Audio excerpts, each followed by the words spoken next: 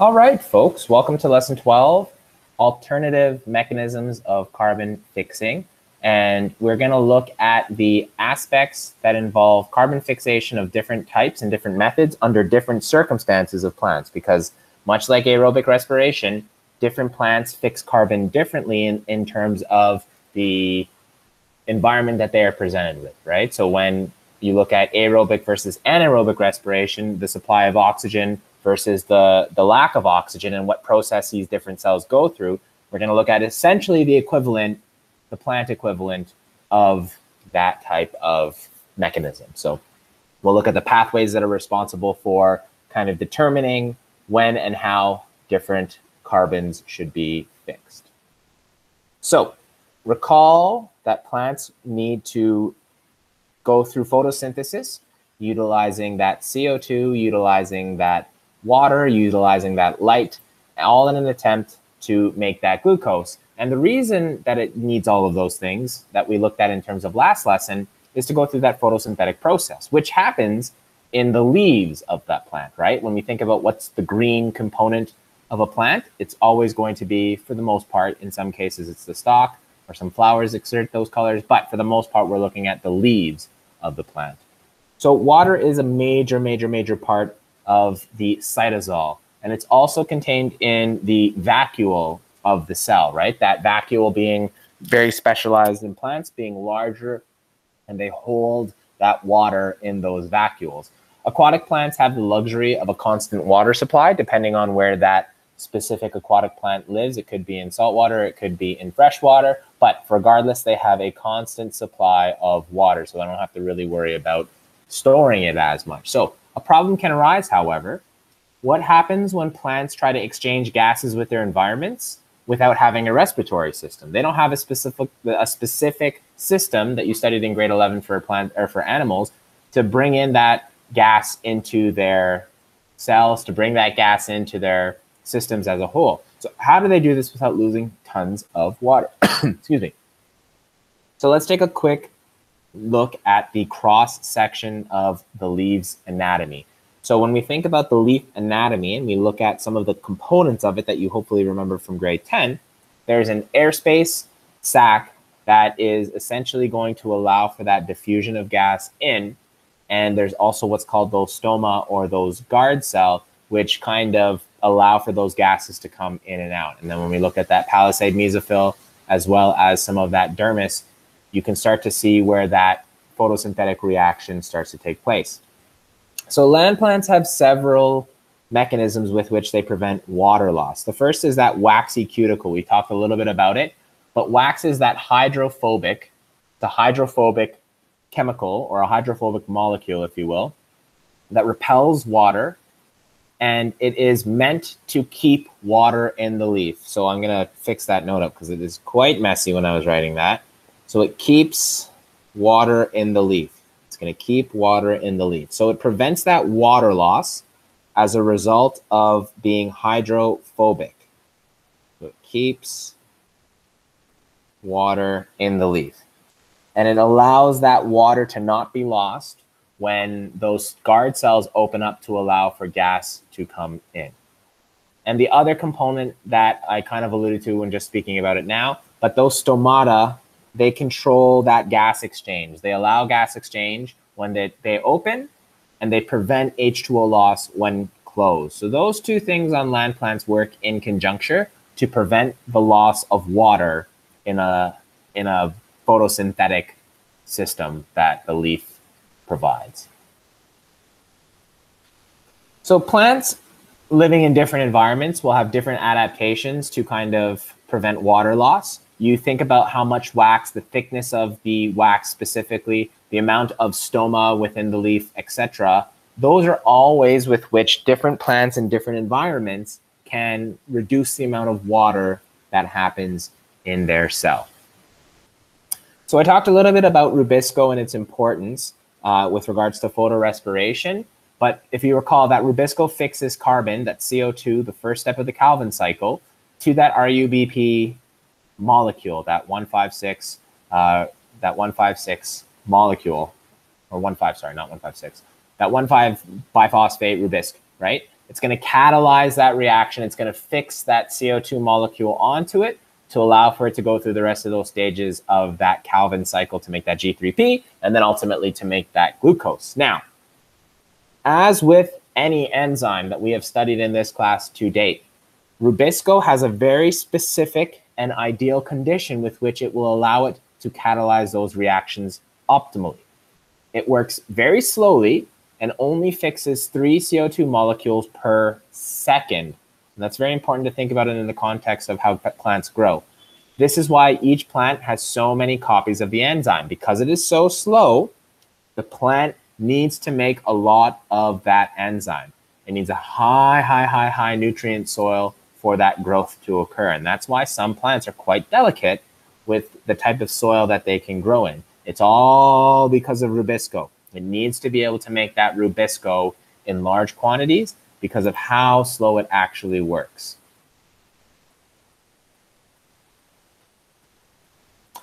So that first problem is the amount of Rubisco and how fast it moves. The second is that Rubisco's active site occasionally binds that oxygen that we talked about, right? It's going to occasionally bind that oxygen because when you think about our atmosphere, it's 21% oxygen compared to only about 0.04% CO2. So that air that ends up in that cell or in the leaf, it's going to be way more O2 than CO2. So as it was alluded to earlier in today when we talked about how Rubisco doesn't quite always optimally work, Rubisco in fact binds to oxygen quite often, right? And so unfortunately it loses that capability to fix that carbon dioxide. So this reaction will produce a RUBP molecule with oxygen. Now, what is the problem with that? Well, it's not useful, right? It's not useful. We need that carbon fixed onto that RUBP to make that 6-chain carbon to then be converted into glucose through a couple of different steps. So if it's not useful, how do we utilize it? Well, it takes many steps to finally produce that RUBP. So when you look on that photorespiration side of our chart, I will just highlight it real quick and then I'll erase the highlight. Right? It has to go through many of those cycles in order to finally fix that CO2 to that RUBP. So it's going to set of reactions are going to require a ton of energy, unfortunately. And this causes the rate of Calvin cycle to decrease significantly. So we're not going to see as much sugar produced as a result of that. So when we looked at that question, question number 8 today, when we looked at how different conditions can impact the Calvin cycle's rate of creation of sugar, this is another one we can add to that list now that we've kind of learned and understand that Rubisco doesn't work properly all the time. Sometimes it fixes that oxygen. And sometimes that unintended oxygen fixation takes a long time to overcome to fix that carbon dioxide. So we see a decrease in sugars produced by that plant. This unintended reaction is called photorespiration. Photorespiration. In many plants, that Rubisco will store enough sugar. Let me just fix this. Will store enough sugar to keep the plant alive for long enough until that carbon dioxide is available. And that's assuming that that carbon dioxide is available, right? The stomata can open up frequently to allow that CO2 in, but essentially that sugar that plant has stored up in some way, shape, or form from proper photosynthesis, it will be enough to keep it alive until carbon dioxide is now finally available. Now, again, you start to see the parallels of aerobic respiration here. There are redundancy systems built into place. If something isn't available for whatever reason, in this case, that G3P, it has some redundancies built in as a result of either storing up glucose or continuing that photorespiration process to finally fix that CO2 to that Rubisco. So the problem that arises as a result of that is that in hot climates, there's going to be excess CO2 is needed to prevent that photorespiration from dominating over the Calvin cycle. So we need a lot of CO2, and then we need to bring in a lot of CO2 as a result of that. But this also causes problems with regards to water loss. As that stomata need to open up and bring in that CO2, it's also going to cause water to evaporate. And this is bad. We don't want that to happen. So as that temperature increases, the solubility of CO2 decreases more than the solubility of O2. In hotter climates, there is less CO2 available due to the solubility difference. Oxygen gas dissolves in warmer warmer air better than CO2 does. So again, when you think about the polarity of things, when you think about how molecules dissolve, O2 is going to dissolve easier. So now you can start to see a mounting issue that can happen in temperatures or in plants that live in temperatures that are significantly warmer. It's going to really struggle to fix that CO2 to that Rubisco and that RUBP as a result of those higher temperatures. So what happens? Like in all things that we've studied in biology in grade 11 and in this course, over many generations, things evolve to adapt to the climate, to the system, to the environment that they are living in. The environment changes them, and they now have the ability, and in many cases with regards to some plants, they have the ability to kind of minimize that photorespiration. And this happens with the C4 cycle. So we are going to introduce a new enzyme called PEP carboxylase, and this intercepts CO2 when it enters the leaf and makes it into a 4-carbon intermediate compound, malate. This compound is now converted back into CO2 when it is needed in the Calvin cycle.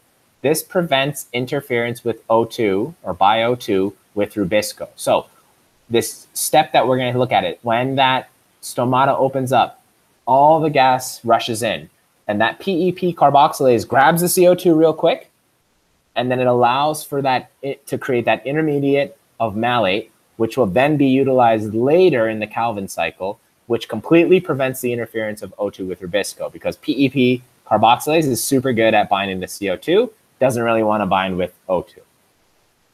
So what are the advantages of that C4 cycle?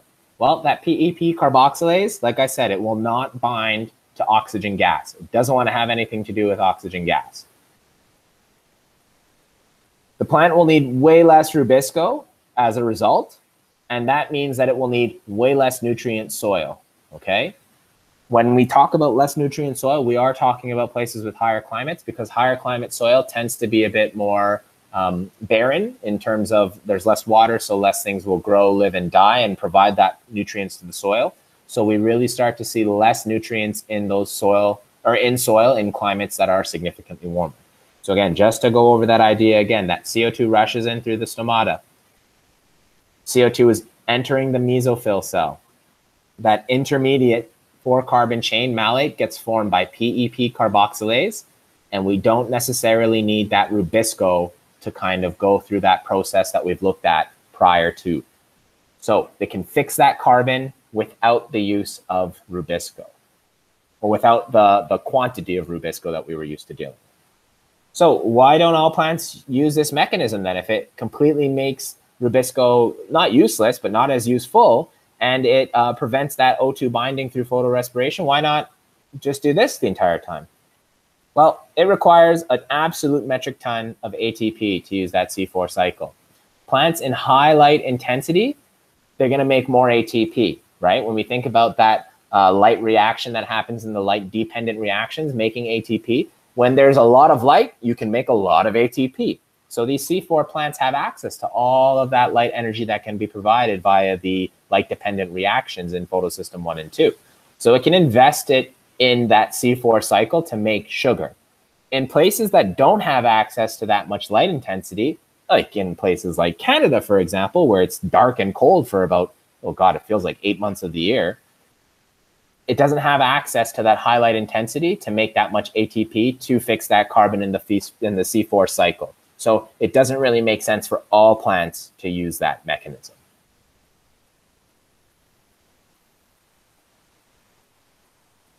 So C4 plants are interesting in that they have a different method. And so these C4 plants live in areas where, as I alluded to, the climate is very hot during growing season. All right, they're going to use that C4 cycle to increase the concentration of CO2 that actually gets into the Calvin cycle. And the C4 and Calvin cycle occur in different cells. This is also another issue potentially that arises as a result. Because when you think about, the mesophyll cells, that's going to go through that C4 process. That carbon is fixed in the C4 cells. But the Calvin cycle happens in the bundle sheath cells. So it's got to learn to transport that fixed carbon in that C4 intermediate malate into that bundle sheath cell so that the Calvin cycle can happen.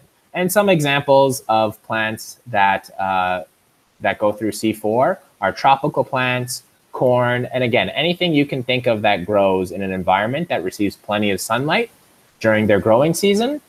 So places around the equator, places around, around the equator and southern North America, as well as northern South America and anywhere in between that region band, you're going to see a lot of plants that go through C4. CAM plants are the other type of alternate method with which that plants fix carbon. CAM, or crassulacean acid metabolism plants also use that C4 and Calvin cycle as well, but they also do so at different times of the day, essentially. So they do it in the same cell, but at different times. So that way that CAM plants, they don't have to establish that gradient in terms of that building up that malate to then in the mesophyll cells to then pass on to the bundle sheath cell for the Calvin cycle. They don't have to do that, right? Whereas C4 plants definitely do. Instead, they open their stomata at night to allow CO2 to enter while minimizing water loss on account of that temperature as being in hotter places. The temperature is lower when the sun goes down. So they take in all the CO2 that they can during the night. This minimizes water loss. And then the stomata stay closed during the day to allow the Calvin cycle to occur. Again, as those open stomata will allow too much water loss during the day. So what are some, these CAM plants are found in hot, dry areas where the temperature decreases significantly overnight. So you think about deserts, specifically in parts of Africa, in parts of sub-Saharan Asia, in parts of Northern East Asia. It's all going to look at the aspect of CAM plants existing because the temperature drops significantly in the nights. But also in like places like Arizona desert as well as the Nevada desert in the United States, because it really wants to try to increase that CO2 uptake at night and then go through the Calvin cycle during the day. So as I alluded to, desert plants, cacti, and C3 plants, it has a light reaction Calvin cycle, but no C4. That's just the final point that I have with regards to that. Okay, folks, there's some practice questions with which you to do there, as well as looking over the entire review content for today's lessons. So I'm going to leave you to take a look at all that stuff and ask questions if you have them.